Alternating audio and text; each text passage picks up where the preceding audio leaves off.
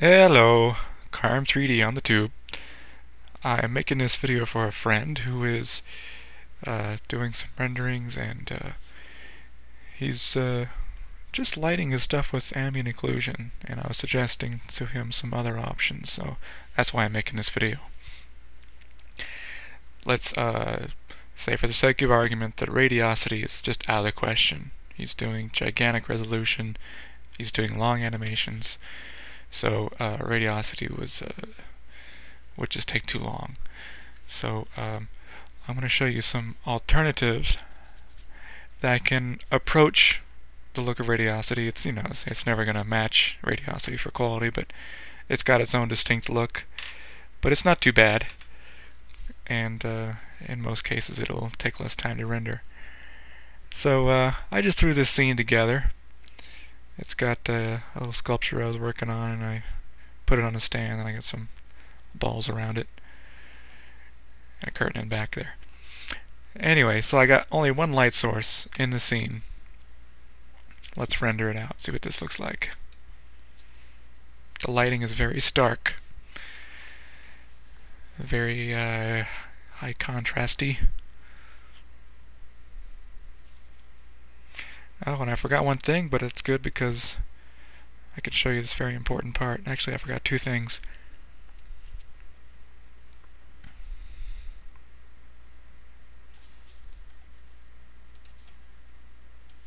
Okay, here's the render.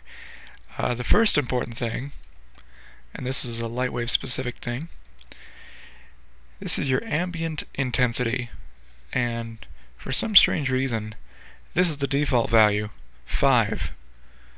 It's not 0, but it's very close. For what we're doing, this is a no-no, so we gotta turn that down. I don't know why that's the default setting for Lightwave, 5%. It's constantly mystifies me, but whenever we're dealing with compositing stuff, gotta turn that down to 0. And the other thing I have to deal with is this guy here. You can see is blue, and that's not good either. So I'm gonna turn my sky black, and we'll render it again. Actually, I'll just tell it to save this time. And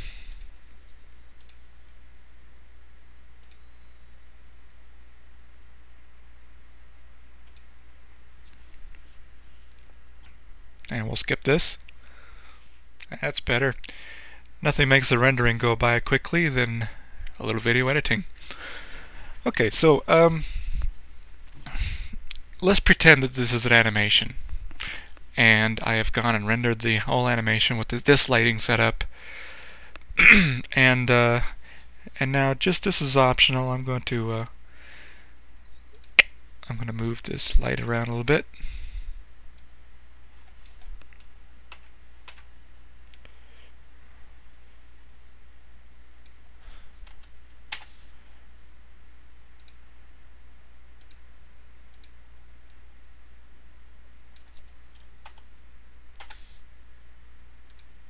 Let's see, do a little side lighting action there.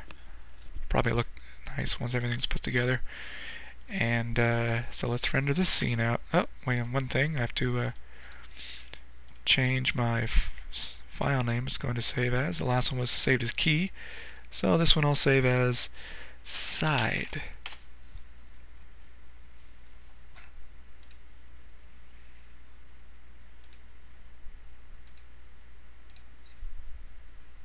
And I'll see you when the rendering's done.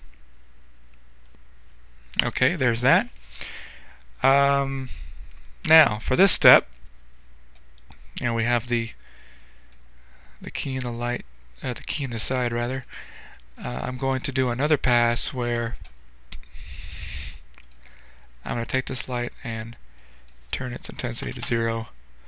By the way, I had it cranked up to 400% because I'm using this inverse distance fall off, so it doesn't look quite that extreme. It doesn't look like a 400 whatever watt light bulb when you're rendering with the inverse distance, unless you put the light really close to the subject. But anyway, I'm rambling.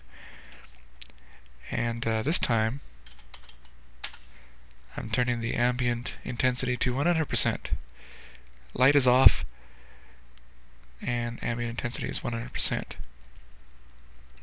So now I'm going to go through my surfaces and apply ambient occlusion to them. So I will be back at the other end of that procedure. Okay, here it is, all ambient occlusioned. For you newcomers, ambient occlusion is a shader. In this case, I've applied it to my diffuse channel of all the objects, and it basically says that as another surface gets closer to it, it gets darker. So you can see it's all dark right here where these two surfaces are very close together, where the balls are close to the ground, etc. And then out in the open, where nothing's close to it, it's full shading, full value of the shading. So it kind of gives the impression that objects next to it are blocking the light from the environment from hitting it. So it's kind of a fakey way to do lighting in certain circumstances, and this will be one of those circumstances. So this was saved, and there's one final step I'm going to render. Basically, I'm going to render in that blue sky area here, because I didn't want that to be part of either of those passes. So that will be unadulterated. So I will see you when that is set up. And there it is. I just made the sky white, so we can have all the colors of the rainbow we could choose from inside the compositor. So there we go. We got the key lighting, the side lighting, the ambient occlusion, and the sky. So now I'm going to move to the compositor, and we'll put all this stuff together and play with it. So I'll see you inside the compositor. And here we are in the compositor. I've got my elements dragged in here, the ambient occlusion, the key, the side, and the sky. So let's go look at our preview. Here's the key rendering, the side rendering, ambient occlusion, and the sky. Okay, so let's look over here. Let's see, the first thing I'll do, I will create a background to start from scratch here, kind of like a blank slate. Okay, background just makes a black background, which is set the size there, and we'll add a merge node. Okay. So now with the key merged into the, let's see if I can get these both on screen at the same time.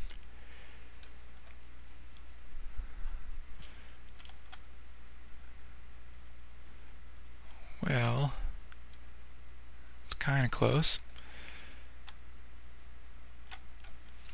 So if I click on the merge node here, and of course we got the controls here, I can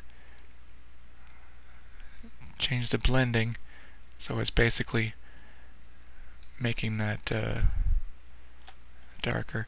Actually, what I'll do is I'll change this merge to screen mode. Alright, so I'm going to add another merge node. Do I keep saying mode?